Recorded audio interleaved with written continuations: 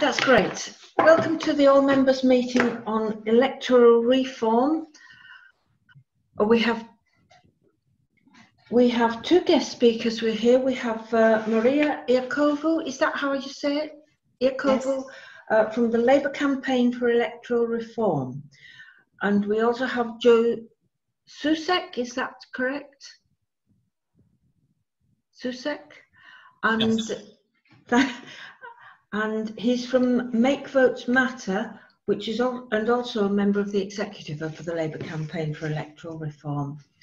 They're going to give us a presentation on the different variations of proportional representation.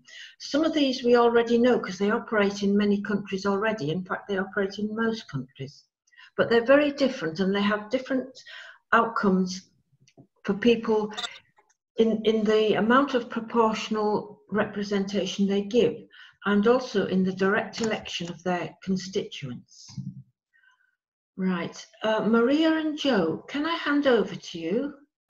Thank you ever so much for inviting us. And it will be really great, I think, because obviously you're from all over the world. As you said, Anne, many of you will be living in countries that have proportional representation systems. So we'd be really interested to hear from you about your perceptions of how they work. In terms of how Joe and I are proposing to split this up, I will go first, and I just have a few slides, so I'm going to share my screen. If somebody can just enable the screen sharing. And I will talk a little bit about different electoral systems, and I will say a little bit as well about the case for moving away from first past the post. And then Joe will take it up later and we'll talk about more about that, but also about the state of the campaign within the UK Labour Party. Is that okay? Anyway, very glad to be here. I'm going to attempt now to share my screen. As you're getting that going, Maria, I'll just say we usually where we'd have a CLP meeting, we'd be passing around a clipboard with sign-up sheets on it at this point, which obviously we can't do in this case, but I am going to post a link in the chat, which is our virtual clipboard. And if you'd like to hear more from both campaigns, from Make Votes Matter and Labour Campaign for Electoral Reform, then please do sign up. And I think we're also offering 6 months free LCR membership at the moment. Okay, thanks, Joe. Oh, go on. Go on. No, I was handing back. Go ahead, Maria. Oh, okay. So this is me again. So can you see now a little slides with part 1 geography on? So I used to be a teacher and I kind of miss that really. So when I talk about electoral reform, I like to give a few little different subject areas. So I start with geography, and actually you guys probably don't really need to, you probably know this already. But I often will start by asking the audience if they know how many countries in the world actually use proportional representation. And this is quite interesting in the context of the UK because, they've heard of Israel, they've sometimes heard of Italy or Belgium or something, but they'll, normally say a sort of rather low percentage. And in fact, of course, the advantage, the truth is that many more countries use systems of proportional representation than do first past the post. So this is a slide of the countries that use first past the post. And at first glance, it looks like quite a lot of the world uses first past the post. But of course, if you get rid of the US and Canada, which come up very big on the map, you'll see that very few countries actually still use first past the post. And if anyone is old enough to remember the old maps of the British Empire that used to be coloured in red for the British Empire, it kind of looks quite a lot like that. Now, there are some countries of the old British Empire that used to have first past the post by the British, and that have moved away from that now. So we've got New Zealand, we've got Australia, we've got South Africa that ditched first past the post at the same time that it ditched the apartheid government. We've got Ireland, which obviously was much longer ago than that. But moving back to the previous map, and it's interesting, I think, to look at those two big countries there on the left. We've got Canada and the United States. Now, what's interesting about those is that what you've got in the United States is you have got Donald Trump into the 5th year of his presidency now. And of course, you know, he won the election 5 years ago, but he didn't win the popular vote. He won, you know, a couple of percentage points less votes than Hillary Clinton. And, you know, that is a very stark, a stark example of how you can get really quite a, you know, an extreme government that does not really represent the popular vote cast. So that's the USA. Canada is interested because you have Justin Trudeau, who the last but one time he was elected actually was elected on a pledge to reform the first past the post voting system. He said this is going to be the last election that is fought in Canada under first past the post. And then of course they won, and it turned out that it wasn't. And I think that is a lesson for us campaigning for proportional representation in the UK in the context of the Labour Party to actually be very much aware of. And, you know, to know that sometimes it does take a few goes, because even a party that is committed to the principles of proportional representation, once they get in under first past the post and they get a nice majority under first past the post, sometimes it is a difficult thing for them to do. Anyway, here's the geography lesson. The sort of take-home message of that is that first past the post is not a thing that's everywhere. It's a thing that it's in a few places, and it is very much everywhere that it is around the world. It is the legacy of the British Empire. So moving on to history now. History was always my absolute worst subject at school. So this is the sort of history of the electoral system in Britain. And so, you know, in the very olden days, it was a feudal system. You had the king, and then, you know, the barons and the nobles and everything sort of, you know, the king consulted them if he had to. In 1341, you had the House of Lords and the House of Commons sitting separately, but there was really no representation for ordinary people. In 1701, Parliament was past the post was sort of thought of, was invented. You know, this is when it happened.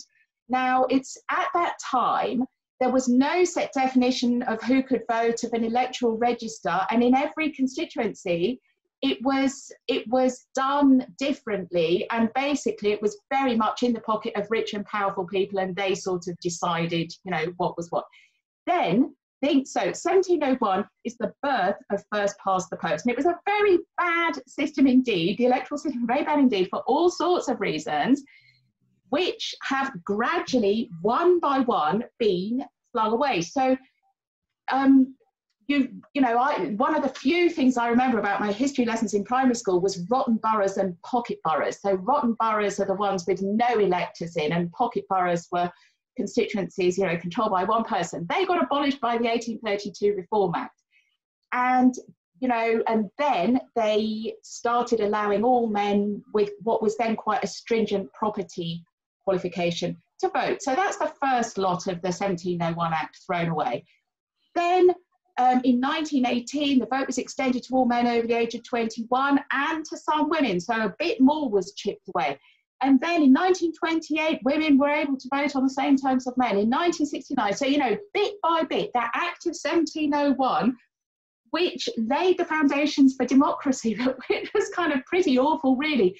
All of those things, they've been chucked out one by one by one. And the only thing left standing is the first past the post electoral system.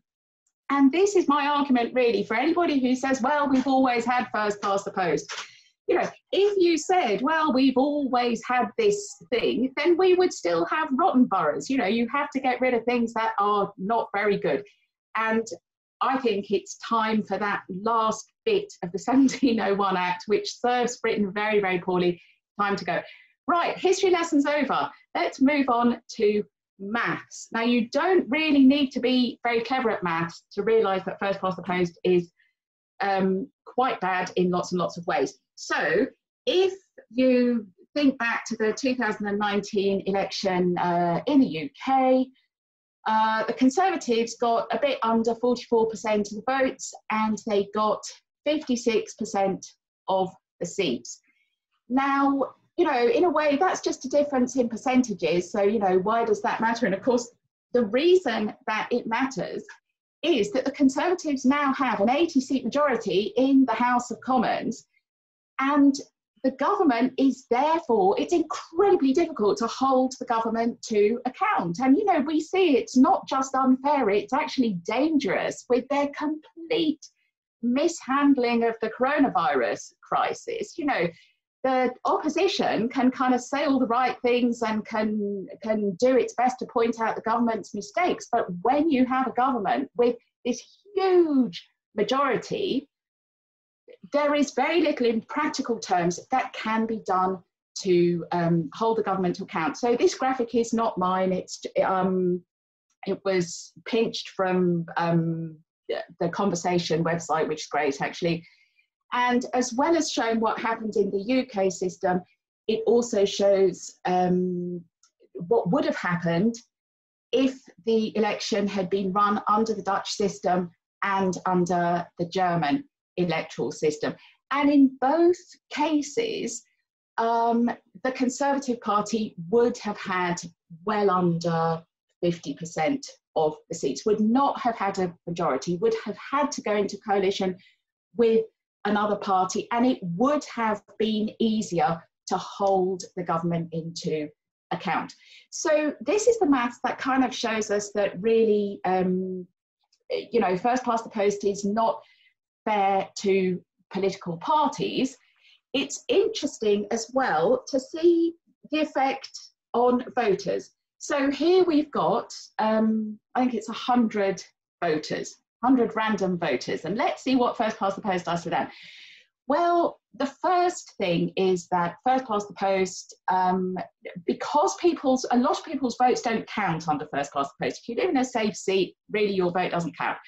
So there's a lot of apathy, and we have about 15% of people that are not registered. And it is very clear that the more non-registered people you have, the more that favours the right. People who don't register to vote tend to be people who have less power in other areas. So in the UK, we have 15% of people not registered. Out of those who are on the electoral roll, you then, and again, this varies from election to election, and I think this is calculated actually on the 2015 election figures, but it doesn't vary all that much. 30-something% don't vote. That's just out of the people that are registered to vote. So you can see already a large block of people are kind of cut out of the elections. Then again, in a system which, like first past the post, when there's a lot of safe seats and there's a lot of people who know that their vote won't count, many people vote tactically. They don't vote for the party they support, they vote for the party that is most likely to beat the party that they hate the most. And the best estimate of that is about 1 in 5 people who cast a vote cast it tactically. Now, you know, this isn't necessarily a completely wasted vote, but it is a vote for a party that the person doesn't support. So again, this is another sense in which the system isn't quite right. Then you've got loads of people who voted for losing candidates in seats that were completely unwinnable. And arguably those votes are wasted as well. And that's at least 28% of votes. Now you can see here from this graphic that some of those are votes that were cast tactically as well. So, you know, we mustn't double count those. But what you can see from this is that elections in the UK are decided really by a minority of voters. You know, lots and lots of wasted votes. So that is another reason, while we're still sort of on the maths lesson, while, you know, why first past the post, it doesn't just serve parties poorly, but it serves voters poorly. So we can identify a range of problems with first past the post. We can identify, you know, that it leads to voter apathy, leads to a lot of wasted votes, it leads to tactical voting, and it leads to results that are unfair both to voters and to parties. Now, actually, there is some debate about the extent to which first past the post is unfair to the Labour Party. So first past the post is clearly unfair to small parties. It's clearly unfair to the Green Party, to the Liberal Democrats, and so on. But there's a question about whether it's unfair to the Labour Party, because actually, you know, Labour is one of the two big parties in the UK. And when Labour wins, such as during the Blair years, actually, Labour did get a leg up from first past the post. But I would argue that first past the post is still unfair to the Labour Party, and that is because of the way that the left-wing vote is split. The right-wing vote is never really split. I mean, sometimes people, you know, vote for UKIP or the Brexit Party, but when push comes to shove, those parties stand down, and it's actually the left of centre vote that time and time again is split, and that is one reason why the left tends to perform more poorly in the results than it does in the votes. Okay, these are the problems with first past the post. So, you know, another question that we can ask is, well, is there anything good about first past the post? I've told you all the things that are terrible about first past the post, but is there anything that is good about it? And here are some arguments that people sort of over the years have given. And some people, now this first argument, if it ain't broke, don't fix it, that's something that people used to say, you know, up to 10 or 5 years ago. But I think, you know, we can now really say no, you know, things are broken, things are very, very bad in the political culture in the UK. Another interesting argument is that that first past the post excludes extremists such as UKIP, or latterly, I haven't updated this, the Brexit Party. And it is absolutely true. I'd be interested to know what you guys think about this, actually. But it is absolutely true that in the UK, a party to the right of the Conservatives have only ever, I think, won one seat in Parliament. But I would argue that actually UKIP and latterly the Brexit Party have driven the agenda of the Conservative Party so much, because the Conservative Party is terrified of people sort of defecting to those parties, that actually it makes these far-right voices very, very powerful, even though they are never actually elected. Another thing that people say is, well, you know, big majorities, we're just sort of griping because we're the Labour Party and we lost, and actually we quite like a big majority when we win, and we're only saying this now because we've lost. Actually, I've seen, I don't know why I've given this half a point, but I think there is an argument that huge majorities are actually not very good for any party. And, you know, there are a number of people who think, well, actually, it was lovely to have Labour governments when we had them, but Tony Blair did have some enormous overall majorities, and quite possibly it was not the best thing for the Labour Party. Anyway, we can talk about that. There are a couple of arguments that people make about first past the post, which I think are worth bearing in mind. One is that it is simple. So in first past the post, you know, you go to the polling station and you're able to put one cross in one box. And that is very simple, and everybody can do it. I do think there's an argument for keeping any future voting system that we have simple, but I would argue that possibly it doesn't have to be quite as simple from the perspective of the user, but first past the post. And finally, this last one is the one that I think is probably most important for the UK. I am fully aware that in most countries around the world, there's, you know, they don't have a constituency link. You know, governments are elected off regional lists, and you know, and the notion of a constituency MP is just not something that most people are bothered about. But I think in the UK we have to start from where we are, and most people are used to having a local constituency MP who they think of as theirs, even though they might not have voted for them, that will do casework, for example, on their behalf. And even though I fully acknowledge that there are many different ways that you could organise, you know, that you could organise your elections and the way that people are represented, I think in the UK we have to start from a situation where people, and in particular, of course, MPs, would be very reluctant to move away from this. So anyway, here is my verdict on first past the post. Basically, couldn't be worse. Really unfair, gives people terrible incentives. Any type of test that you could give a voting system, it fails. You know, you could hardly invent a worse voting system if you tried. So what can we do instead of first past the post? So I'm going to talk here about two voting systems which I think are not really goers for the UK, but, you know, we'll just mention them anyway. The first one is called the alternative vote. And this is the system that the 2011 referendum in the UK was based on. So the alternative vote isn't a proportional system, and it's organised as follows. It's single member seats, just like first past the post. The country is kind of divided into constituencies, and the ballot papers with the alternative vote, they look identical actually to the ballot papers that you would get under first past the post. I think I have an example for you in a minute.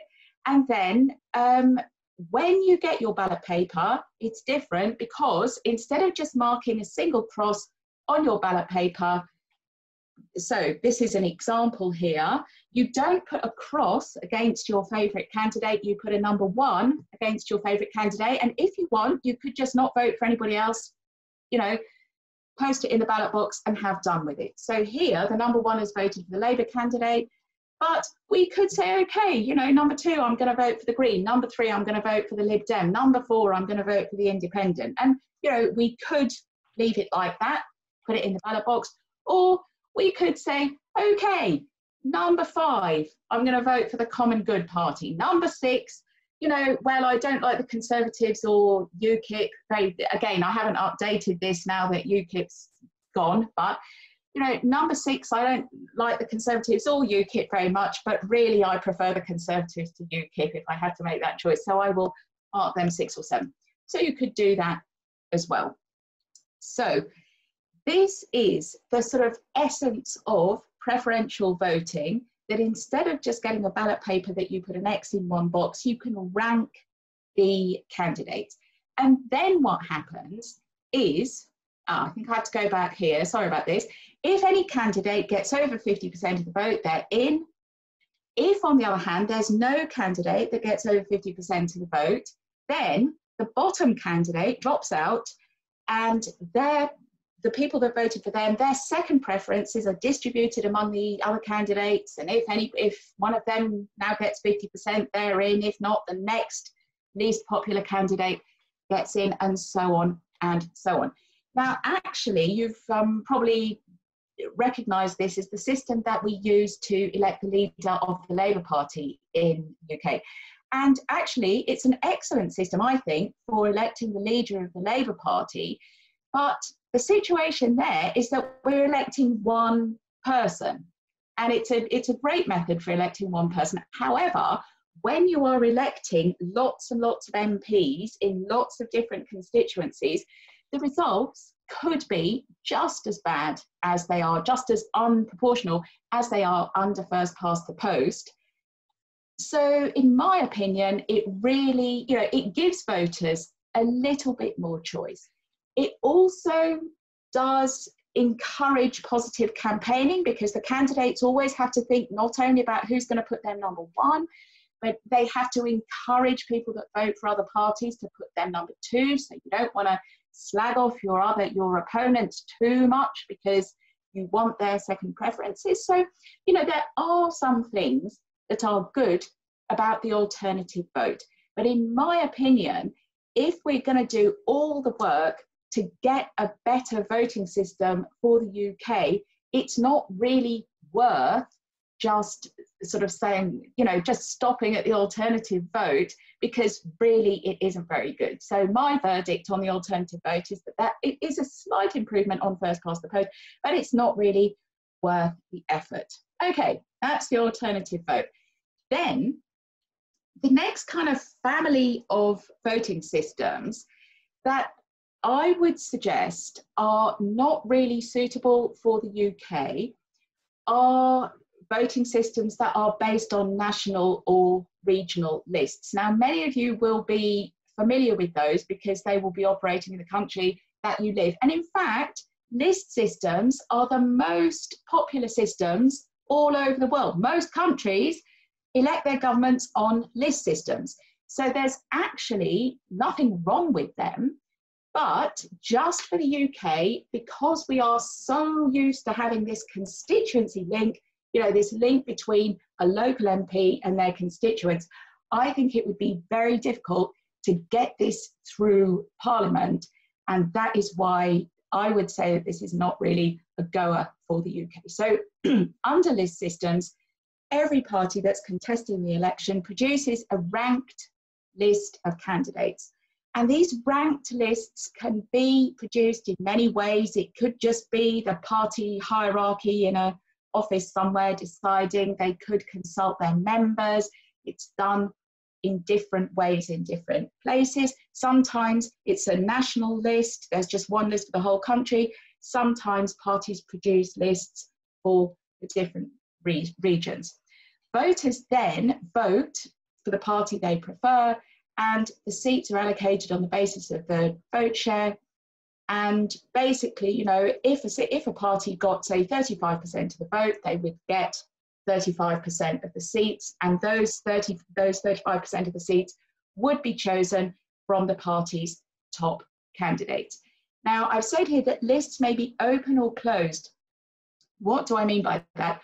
Well, in some countries, there is nothing that voters can do to change the order of candidates on their party's list. If you vote for a party, you just say, okay, I'm voting for that party, and you leave it to the party to decide who are their top candidates.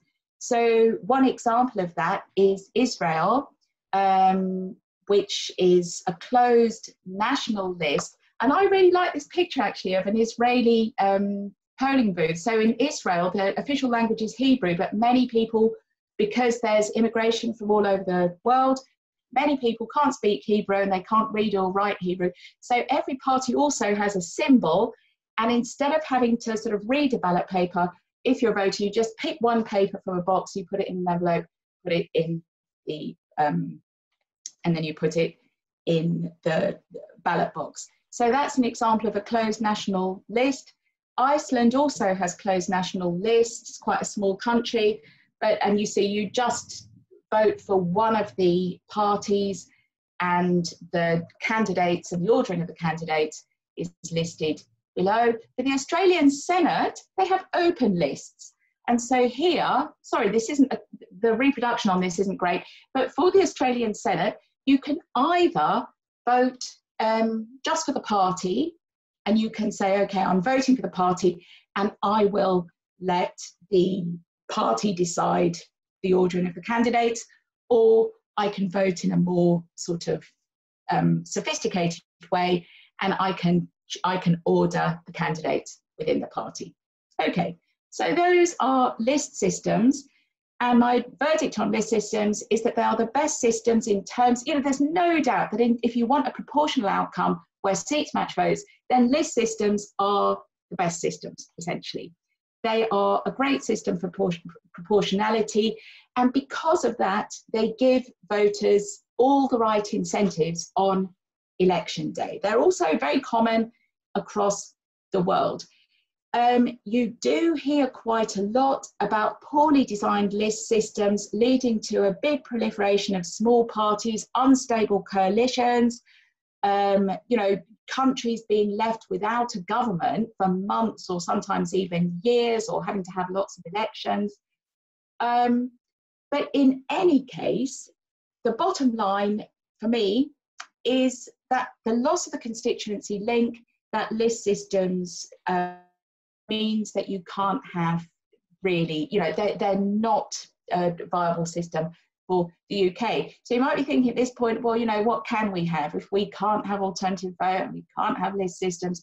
And the next two systems that I'm going to show you are systems that definitely would be goers for the UK. So the first one is the single transferable vote. So this is used for national elections in Ireland. It's also, I think it's used in Malta. and in several places for local elections. And so what happens in under single transferable vote is that instead of having small single member constituencies like we do in the UK, we have larger multi-member constituencies. And those constituencies, in Ireland, for example, the multi-member constituencies have between 3 and 5 members. So in urban areas where the constituencies are smaller anyway, they would have 5 members. And in rural constituencies where people are more spread out, they would have only 3. And in a 4-seat constituency, this is how it goes. A 4-seat constituency is just an example here. Every party can stand up to 4 candidates. Often they might choose to stand fewer candidates, but they would stand, you know, their candidates. And then you would get quite a big ballot paper because it would have all the candidates that every party was standing. And then, as a voter, you have to rank all of the candidates. And again, you could decide that, you know, you've got a party that you like, so you're only going to vote for those candidates, 1, 2, 3, 4, in the order that you like them. On the other hand, you could say, well, okay, that's my party, but this party is my next favourite party. I'm going to vote for their candidates as well. You know, you can rank as many or as few as you like. And then the counting of the single transferable vote elections is quite complicated. The first preferences are counted, and candidates who get enough votes for 1 seat, they win a seat. And if they've won a seat and they've got some spare votes, then those spare votes are allocated to the candidates who haven't yet won a seat in, you know, using a sort of proportional formula. And then if enough people still haven't won, they count them all again and see if anybody else has got enough. If not, then they take, this is like the alternative vote, they take the candidate with the least votes, reallocate their votes, and so on until you've got all the people that have won. So this is what a ballot paper for the single transferable vote can look like here. And so in this example, you've got a Labour voter who has marked their ballot paper 1, 2, and 3 for the Labour Party candidates and who hasn't voted for anybody else. So that's what you can do. Alternatively, you can vote for more candidates. So this person has now voted for a few independent candidates in addition to the Labour candidates.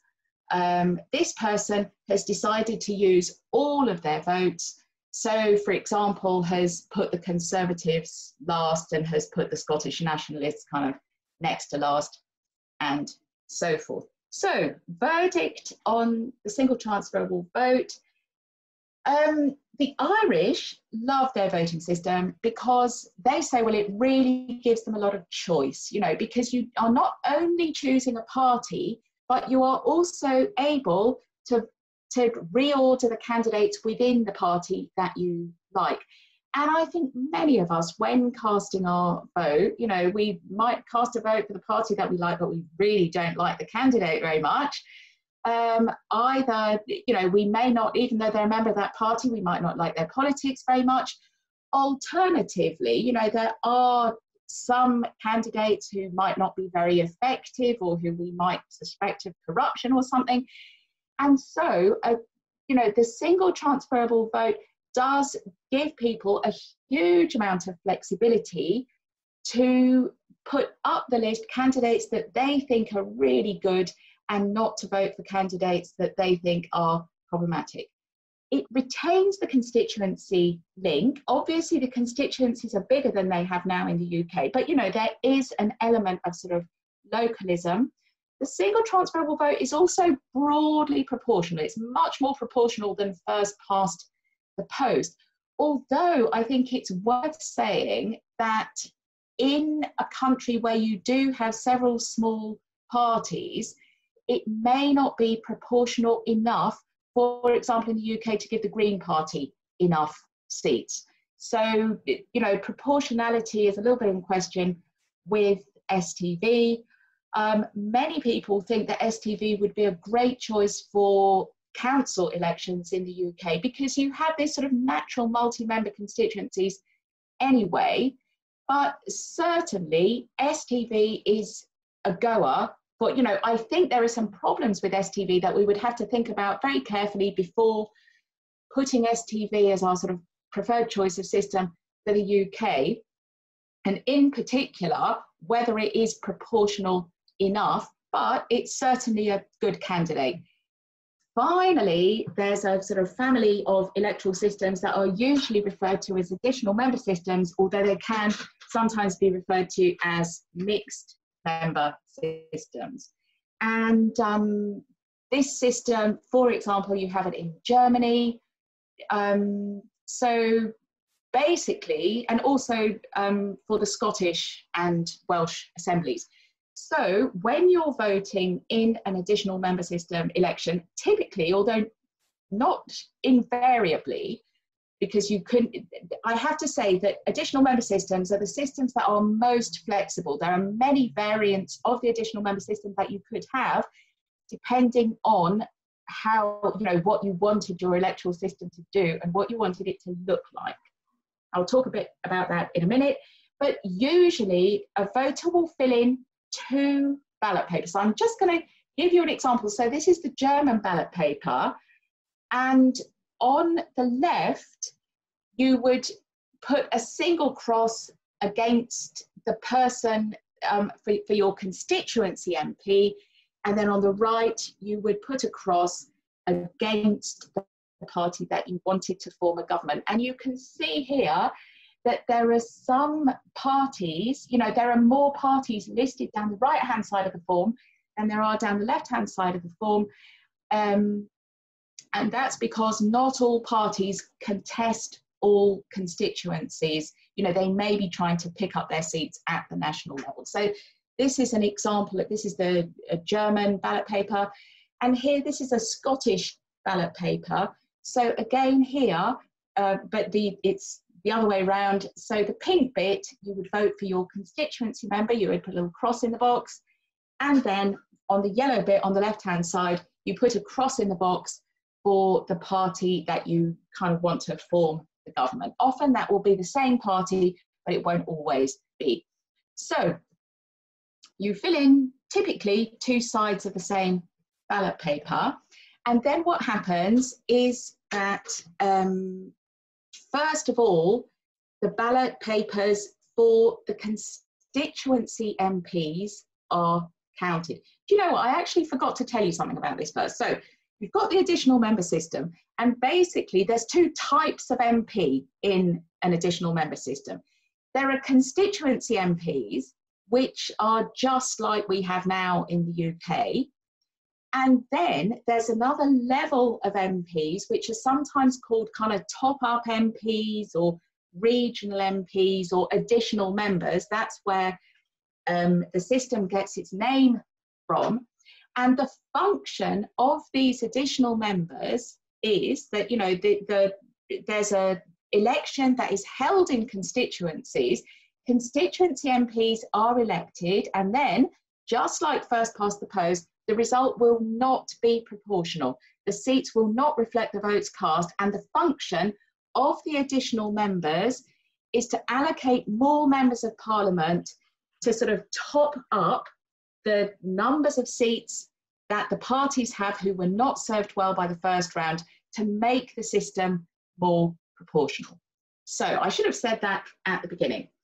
So when you're voting on this, you have 2 ballots, one for your constituency MP and one for the sort of regional or national MPs that will be elected to top it up. The constituency votes are counted first, and the constituency MPs are allocated just like under first past the post. And all those results are announced, and it always isn't proportional. And then so there will be parties that have a shortfall in the number of MPs that they have. So, for example, in the UK, almost certainly the Lib Dems would have not had enough MPs. Almost certainly the Green Party would not have had enough MPs. Most likely the Brexit Party would also be due some additional members, and so on and so on. And then the second lot, the second tier of votes would be counted, and extra seats would be allocated to those parties to sort of even things up, so that the number of seats that every party had was more similar to the number of votes that had been cast. Now, I started off saying that the additional member systems are extremely flexible. So you can design an additional member system in many different ways. So the German system is designed so that it actually is very proportional indeed. You end up with result because there's a lot of additional members. And likewise, the New Zealand system, in the New Zealand system, there's a lot of additional members. And so the election results in New Zealand tend to be quite proportional. In the Scottish Parliament and the Welsh Parliament, by contrast, there's a smaller proportion of top-up MPs. So the process of sort of topping up the results does mean that the systems are more proportional, the results are more proportional, but they fall short of full proportionality. And it is possible to design a system to achieve the degree of proportionality that you want. And that's, you know, the exact degree of proportionality that we want from a system is something that we could talk about later. So the verdict on AMS is that it is a flexible system. You can make it really do what you want. For the UK, it may provide the best balance between a constituency link on the one hand and a high degree of proportionality on the other. The other thing which I think is in favour of the additional member system for the UK is that it's working well. It's already been introduced in the London Assembly, in the Welsh Assembly, in the Scottish Assembly, and the sky hasn't fallen in. People know how to use it. It's worked pretty well. So all of these are sort of marks in favour of the additional member system. The one thing that some people don't like about the additional member system is that all MPs are not equal. There are sort of two different tiers of MP. You've got your local constituency MP, and then you've got your sort of regional and national or national MP. And again, that's something that we can talk about, but definitely the additional member system is a strong contender for a new voting system for the UK. And I think this may just possibly be my last slide. Yes, I've got a few more little graphs here, but I'm not going to show them to you now. So thanks very much for listening, and I'm now going to hand over to Joe.